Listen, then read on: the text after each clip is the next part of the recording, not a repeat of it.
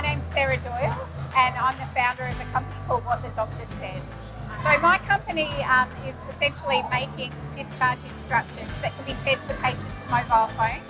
So the instructions are personalised, and at the moment we're really looking at providing them to patients who come into emergency departments, which is where I used to work as a doctor, so I saw it from that side.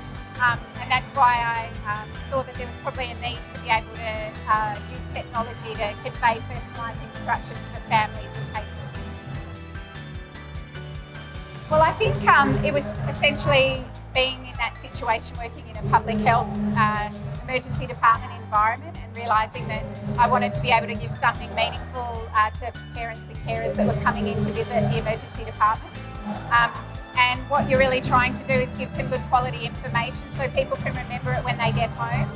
And I was pretty surprised as well that a lot of people have difficulties reading information that they're given, and they might not say to you at the time, well, I'm not really sure what you mean, or perhaps we're in a rush and we're going somewhere else. They haven't asked the questions.